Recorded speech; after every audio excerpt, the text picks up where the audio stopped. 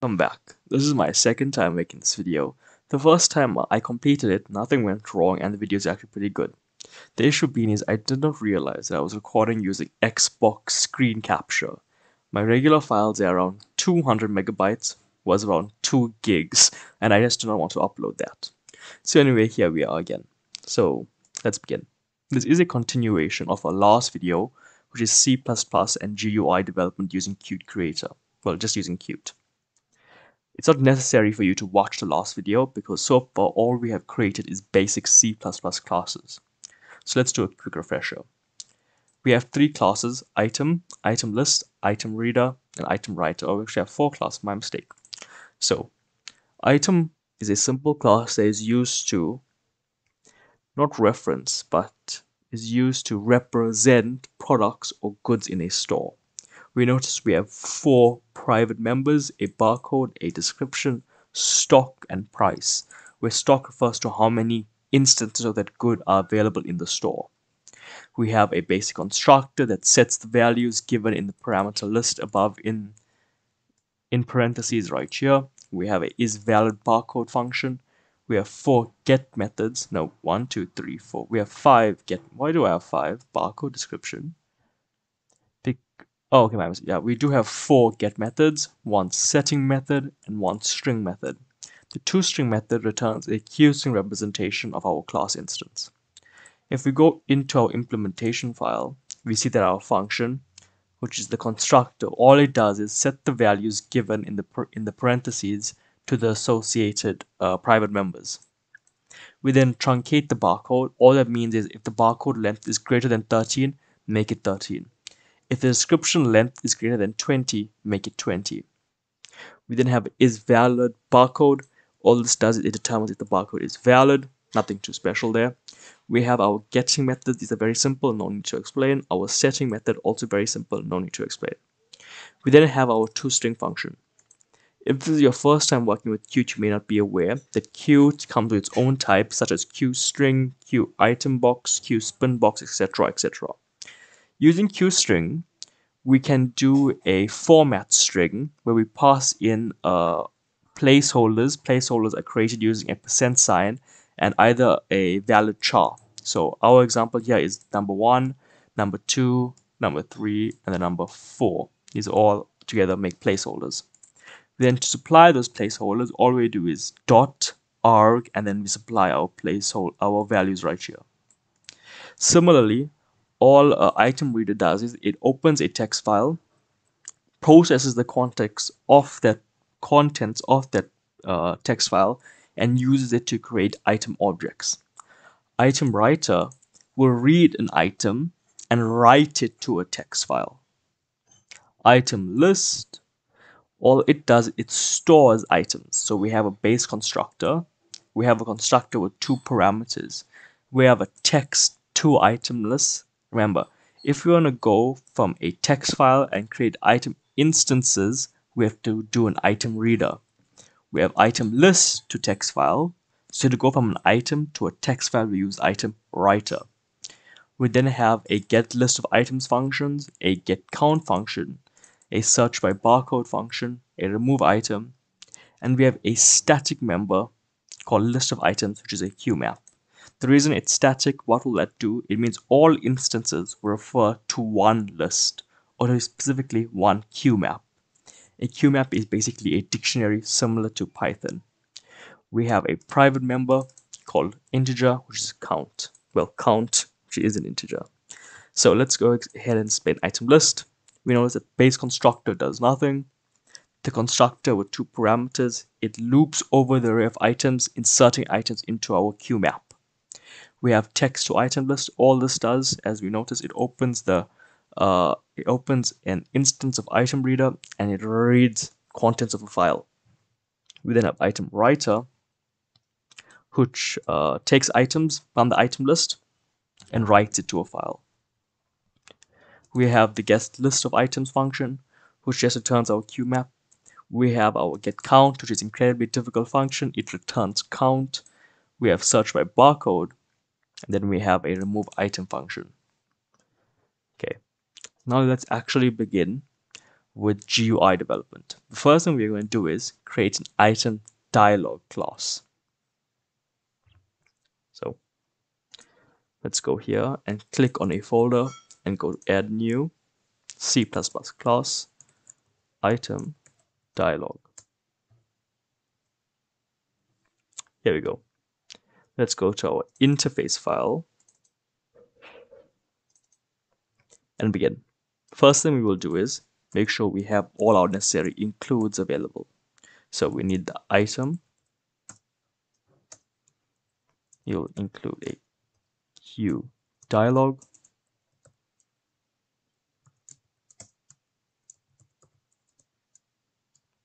Q line edit. Do I not have? Okay, I'm gonna go into my projects folder. I'm gonna go Qt plus equals widgets, and this should solve everything. Let's go back to our item dialog.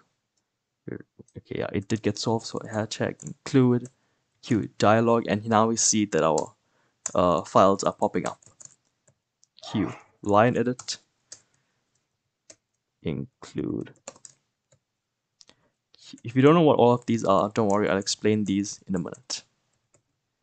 Spinbox include Q spinbox. Alrighty, let's go here. Included all our necessary files. Let's get to building our item dialog. It will inherit publicly from Q dialog. We will then create a few static functions. So we have static add item. It will return a reference of an item, and static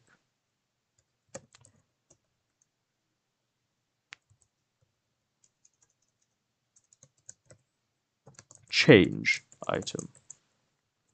Now that I know that this is wrong, so item add item. All right. We'll then go ahead and create a few private methods. My mistake, private members. Private. These will be the widgets that we will use to actually create or give the appearance of our dialog. Q line edit, another Q line edit. This one will be description. Nope. Description. Alright. We have Q spinbox. Q spinbox, it will be stock. And then Q double spinbox, which is our price, because our price is a double. We'll then create an instance of our dialog. Q dialog. Q. Let me actually, I'll add it now, but I will comment it out. Parent equals 0. Okay.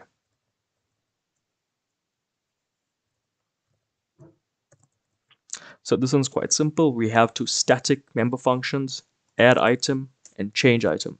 We have Q line edit barcode, Q line edit description, Q spinbox stock, Q double spinbox price. Let's go to our implementation file and get some work done there. Here we will need Q form layout to lay out our dialog, and Q push button. All right. I actually don't know why I commented this out. Okay, let's go back to our item dialog. Here, Q widget,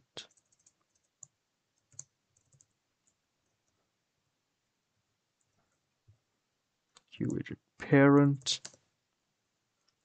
We will set Q dialog to parent, and we'll begin creating our function. First thing we'll do is we'll set a barcode is equal to a new Q line edit. We pass in this. Our description similarly is equal to a new Q line edit. We pass in this. Stock is a new Q spin box, which will let us have a default value and also let us increment the value or decrement the value. We'll say stock set value. Initial value will be 0. Stock.set single step, so how much we want to increase by. Set single step of 1. We'll also set a maximum on the stock. Set maximum. This will be, let's say, 100. We will then go ahead and do similarly to price to be a new Q double spin box. We pass in this.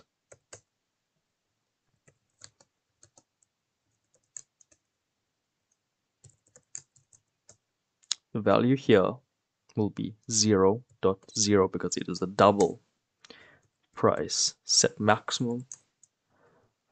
Our maximum price, let's go 20,000. We'll do a price.set single step. Let's go with 1.0. So far, all we have done is instantiate our 4 private members. We will now start to begin to create the layout. Q form layout, which is equal to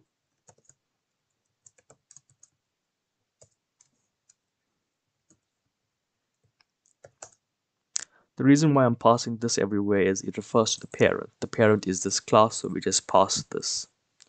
We'll do a layout, add row to our layout, which will be barcode,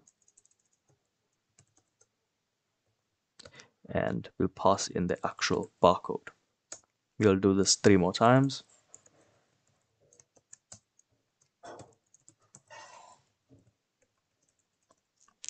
Description.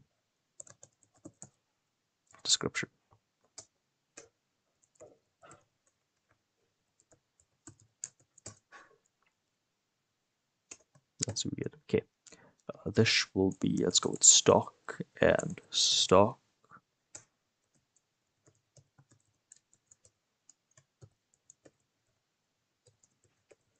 Price and price.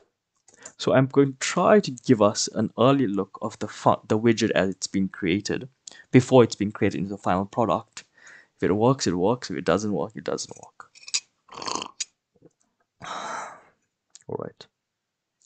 We'll then create a Q push button, and we'll call one OK button, and we'll set this equal to a new Q push button. Dynamic memory allocation. Gonna love it. We'll say OK. We'll pass in this. We'll create another Q push button, and it will be a cancel button. New Q push button.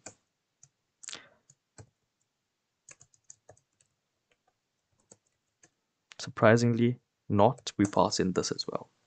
We'll now do layout dot add widget, the OK button. Layout dot add widget one more time, and the cancel button. We'll now do set layout, the layout we have created. Great. Now, something that's imperative for us, signal, so connect, let's say use built in signals and slots. So we'll say connect. We want to connect the OK button widget to the signal of being clicked. So Q push button clicked to this, and when it is clicked, we want to invoke the Q dialog.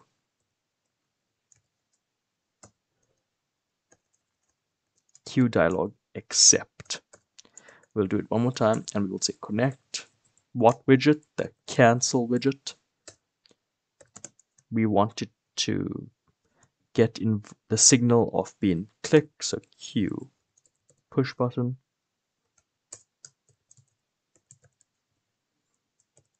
This, and then we'll do a Q dialog again, so Q dialog, but this time reject. That should work. Okay. We'll then go ahead and create our item.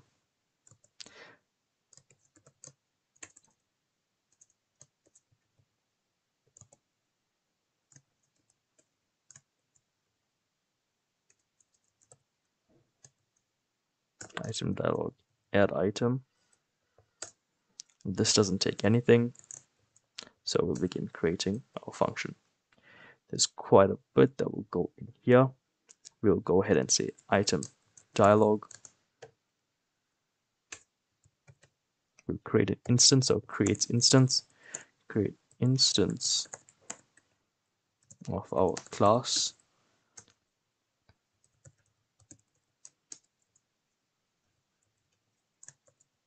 We'll obviously should add the appropriate title, which will be create item. If our dialog does get executed, is equal to Q dialog accepted. We'll come down here into this if block. All we have to do is return a new item.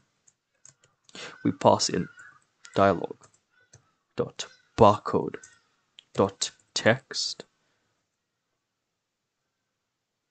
Okay, something a little weird happening here. Dialog dot barcode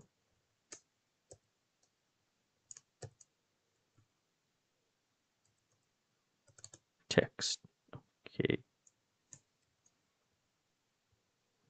Okay, something going wrong here. Let me just check everything. So item dialog, add item dialog, add dialog, we set window title. If we execute the dialog, return new item. Let's go back into our interface file. Barcode is a pointer, so I should not be able to access it the way I'm accessing it now. Okay, dialog dot description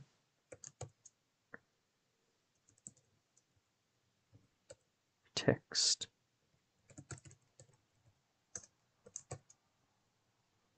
value, and finally dialog dot price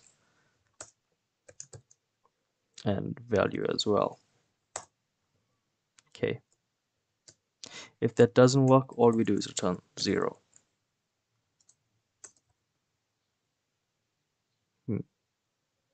Dialog dot barcode. Okay, item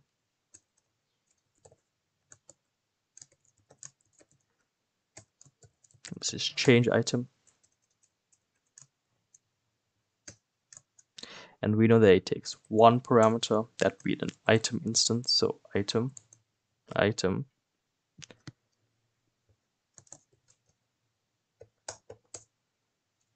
So first, if item for some reason is equal to null pointer, we'll just go ahead and return null pointer. If not, I need to... Alright, I sneezed. Item dialog. We'll create an instance again, so we have our layout. Dialog.set window title. This will be change item.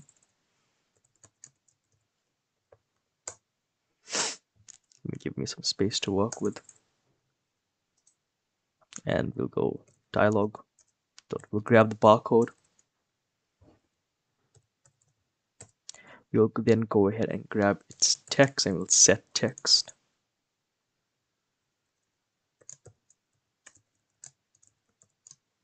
Set text, we'll set it to item.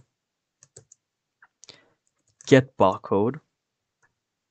And we'll do it again. So dialog dot description set text item get description. So all we're doing is we're populating our values with the values of the given item. If we want to change it, we can change it. So dialog dot stock dot set value, and we'll do item get stock.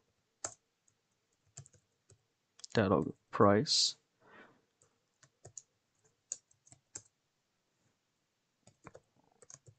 We'll grab value point to right.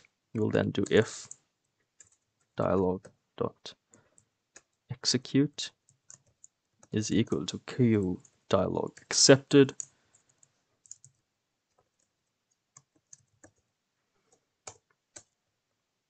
Then we will return new item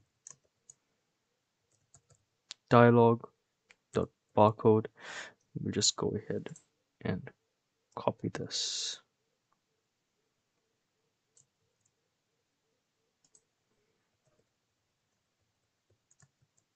Okay, if for some reason that doesn't work, we'll go ahead and return null pointer.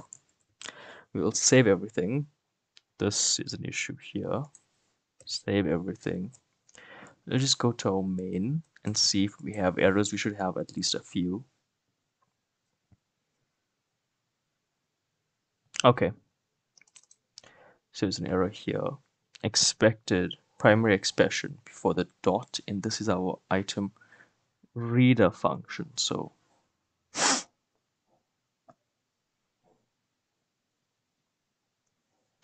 where is my file? So qstring item list qstring, unless in my item reader. Okay, this is a simple error. This should not be a dot. Okay, then we return item dot trimmed space sl trimmed trim 2 in 2 double. Okay, that should sort things out. Class Q file has no member read line. Qstring item sl qstring input file.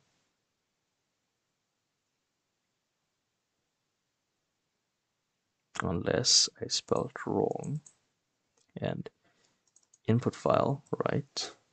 Item reader.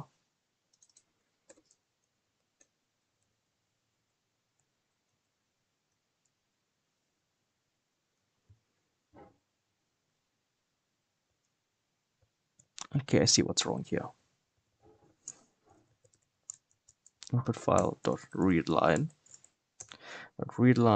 and then you do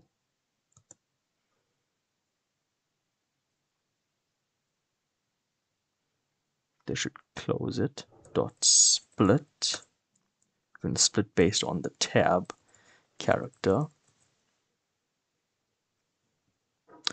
Item SL is declared in the scope.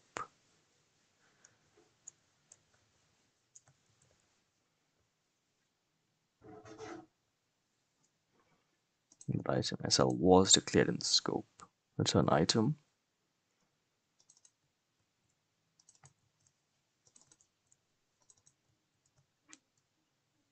Okay, so item SL was not declared in the scope. Return item. Item SL 0.trimmed. Does it tell me which one? Control. Return item. Item SL.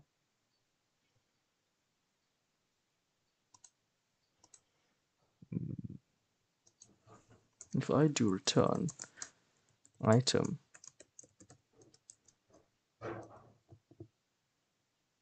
if I pass in the value of 0, I can do a dot trimmed.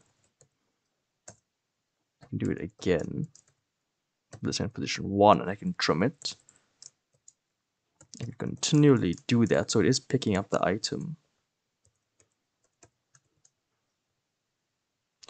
So somewhere it's not. Okay. QString input file dot readline dot split. Okay.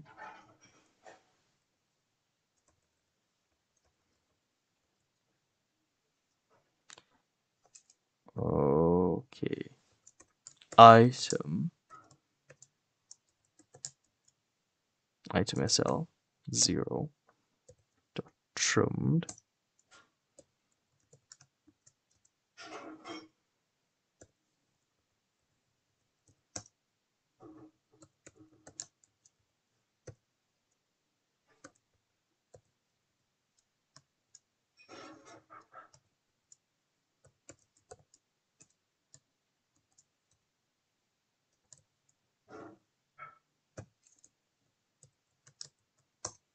to double K.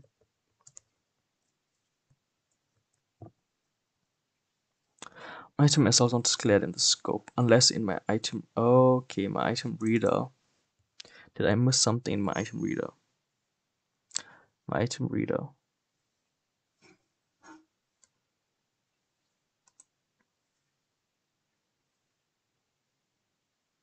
Q file, input file.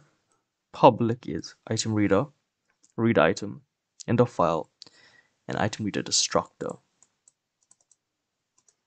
Q string list.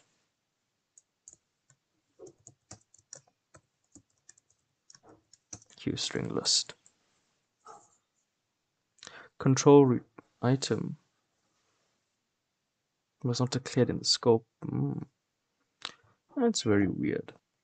Alright, so I realize that I am just blind. This should fix everything. No match operator plus. Okay. Yeah, because it should be plus plus, not triple plus.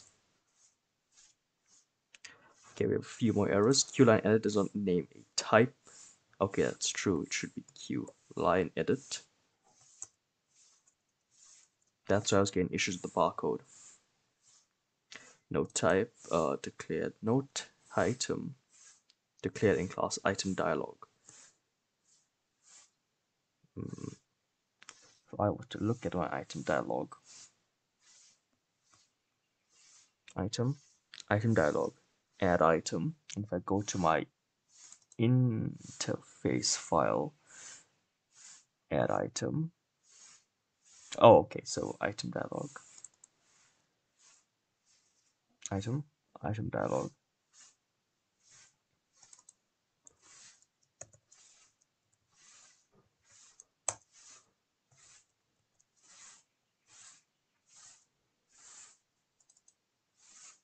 Static item, change item, add item. That's why there. Okay, that's what the error is.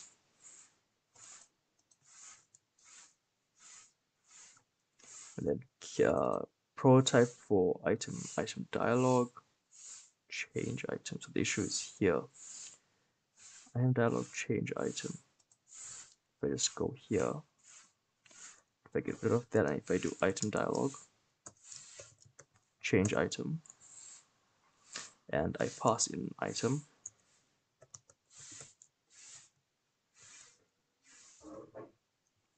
prototype for item dialog, change item does not match any class in item dialog. So if I go into my item dialog, I did not pass in the parameter that is required, which is an item. Debugging is always fun. Expected something and I did not supply it, so that's 1, 2, 3. Okay, that makes sense. That should go there. And our build completes. We go into main. Let me just figure out how I want to show this. Let me go and just include all the files that I want. So hashtag include an item.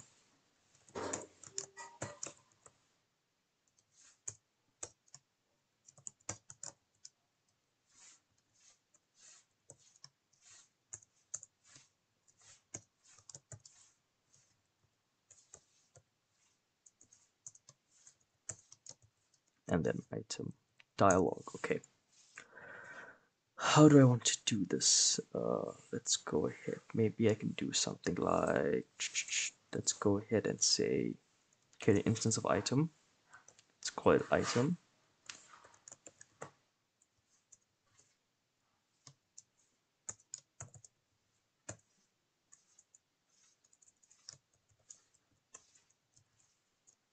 Add item. Okay. And then we won't process anything. Let's just do Control V, Control R. Cannot create a widget without Q application. Okay. Makes sense. So Q application.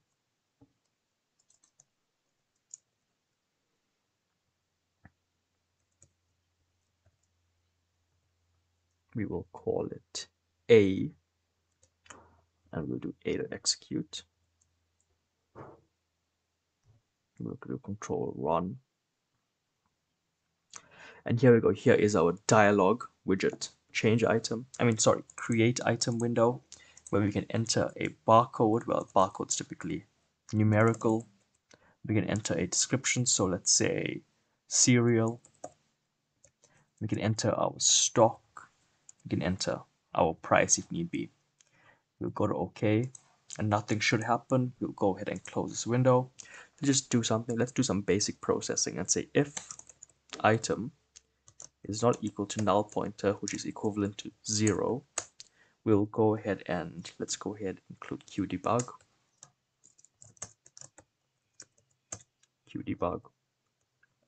And we just output the values to the console.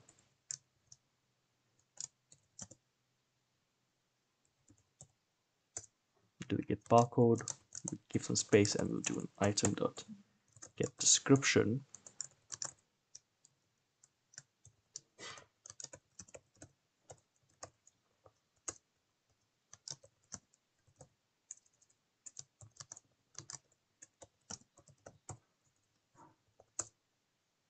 Okay, we'll save everything. We'll build, we'll run. Okay, we'll go 0, 1, 2, 3, 4, 5, 6, 7, 8, 9. Chocolate. CHOCO. Chocolate cereal. Stock. We have 5 items in stock. A price of 20. Let's go with 30. Right. Okay, and here we get everything output to the console, the barcode, the description, the stock, and the price. That's it. It is working. We have quite a bit more to do, but that's for another video. All right. Bye-bye.